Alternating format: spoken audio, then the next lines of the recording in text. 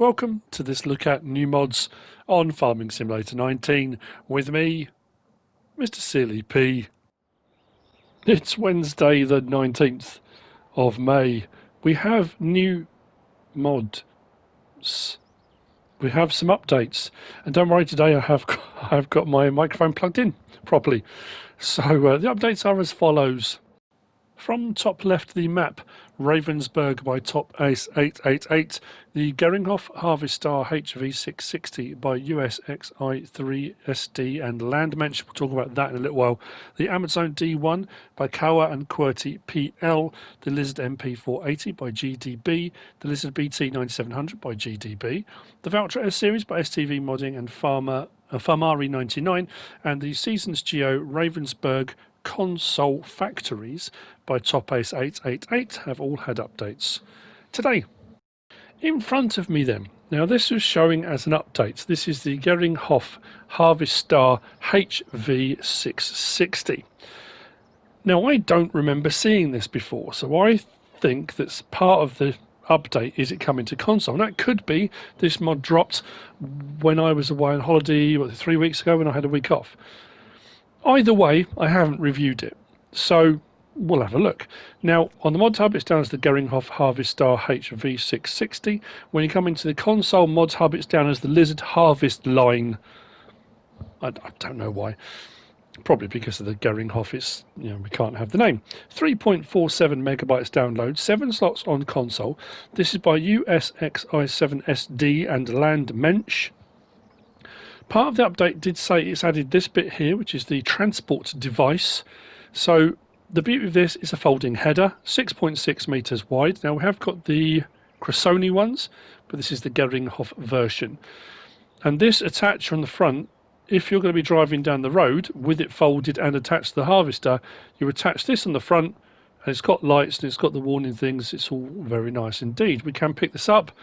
He says we can pick this up and move it around wherever we want to, which is nice. Now, the other good thing about it is this particular bit on the front here is strap downable, which means when attached to the header, if you want to put the header onto a trailer, you can strap the header down via this. Now, it doesn't have to be a header trailer. There's not a header trailer for it. The whole point about this is it reduces costs, it saves time. With foldable headers, that's the whole point. You can transport them whilst still attached to the harvester. The transport device is 6 slots, by the way, which seems quite a lot, because that's 7, that's 6. Anyway, I suppose because that's got lighting on it as well. Now, as part of this pack, it does also say that there is a CQ box. Now, the CQ models range, there's supposed to be a model version of this header. It says to find in category decoration. Now, I've been through the placeables decoration, miscellaneous. I've been through the regular tools miscellaneous. I've looked everywhere and I can't find that. Now, that could be a console thing. It might be we haven't got that as part of the console mod update. So if we go to tools, we go to headers. The HL660, 38 grand for a 6.6 meter. Slot count will drop down from 7 to 1. Options available. We can change the main colour to anything on that palette, so you can get it to match up to whatever harvester you're using. In particular, that's entirely up to you. So if we do, let's go with, it's not a Challenger harvester, but we'll put it on that so you can see what changes colour. Then the centre section will do blue. That does what do become the end boards for it. Then we can have standard corn knives or rape knives. Those are the ones for canola, oilseed, rape. Probably going to get demonetised now for using that word, typically.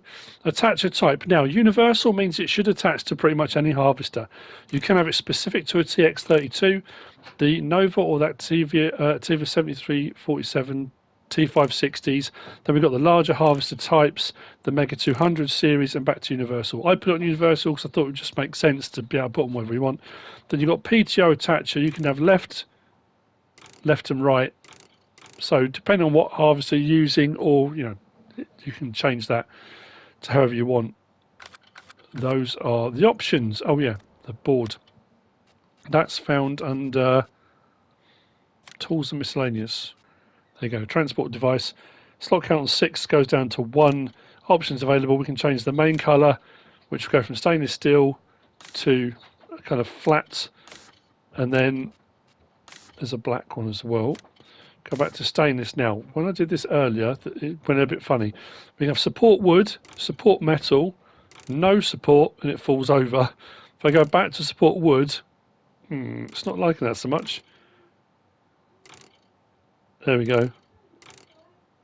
So, those are your options. Let's hook up to it.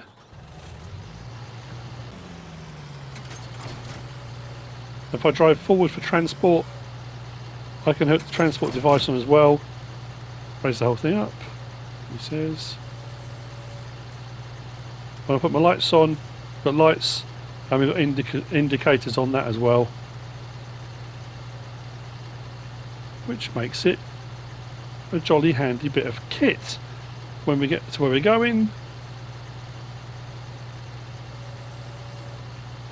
we can not disconnect the whole header, just disconnect that. Header unfolds like so. Nice smooth animation, neat and tidy. I do like that. 6.6 metres, not bad size header either.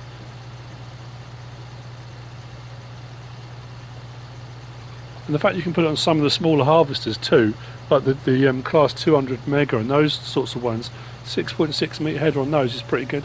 For some of those smaller maps where you've got tight lanes and things, that might be quite handy.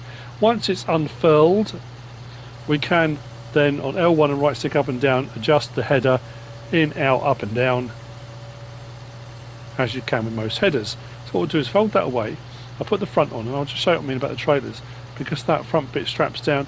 Now obviously you might not want to put it on a trailer, because the whole purpose of a foldable header is the fact you can do it on the harvester. You can transport it on the harvester, but just in case you want to strap it down, let's hook that up.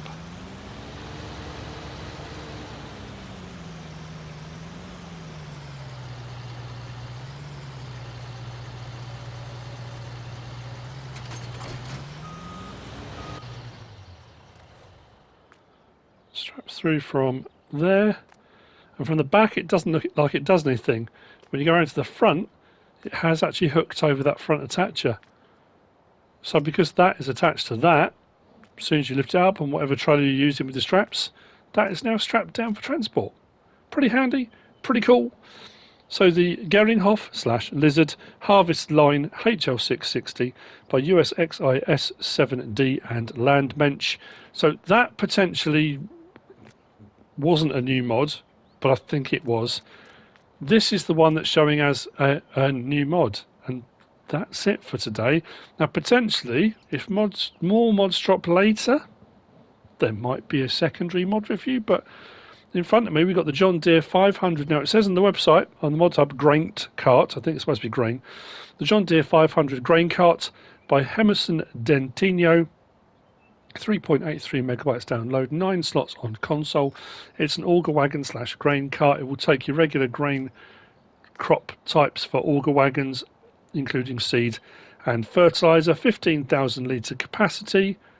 We have got a lot of auger wagons, we've got a lot of grain carts, but if John Deere is particularly your thing, maybe this may be perfect for what you're looking for.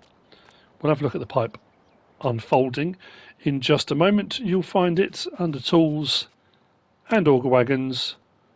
On the end there, 26,500 to buy, requires 110 horsepower. Slot count goes down from 9 to 1. No options available. You get it as it is. You've probably seen these operate before. Once opened, this one does not have an adjustable pipe. L1 and down on the D-pad opens the pipe out.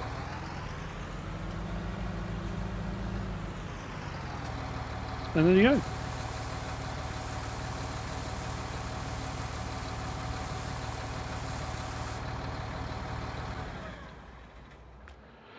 And that's it. The JD 500 grain cart by Hemerson Dentinho. And that's it for the mods for today. Hope you found this useful and informative in some way, shape or form. If you have, please give us a like. If you don't subscribe yet, please do. If you want to leave a comment, feel free. And if you want to share this video, then please be my guest. whatever you should choose to do. Thanks for watching.